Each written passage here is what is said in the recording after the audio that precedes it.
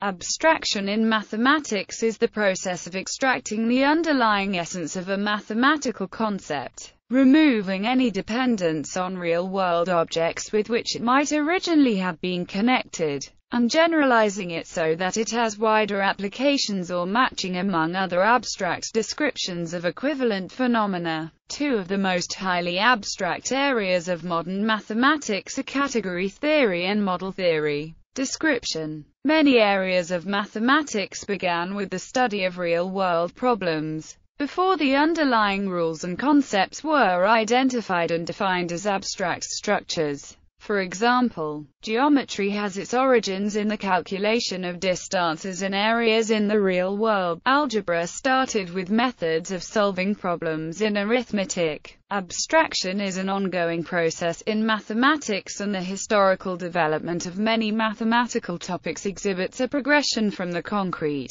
to the abstract. Take the historical development of geometry as an example. The first steps in the abstraction of geometry were made by the ancient Greeks, with Euclid's Elements being the earliest extant documentation of the axioms of plane geometry, though Proclus tells of an earlier axiomatization by Hippocrates of Chios. In the 17th century, Descartes introduced Cartesian coordinates, which allowed the development of analytic geometry. Further steps in abstraction were taken by Lobachevsky, Bollier, Riemann, and Gauss, who generalized the concepts of geometry to develop non-Euclidean geometries. Later in the 19th century, mathematicians generalized geometry even further, developing such areas as geometry in n dimensions, projective geometry, affine geometry, and finite geometry. Finally, Felix Klein's Erlangen program identified the underlying theme of all of these geometries,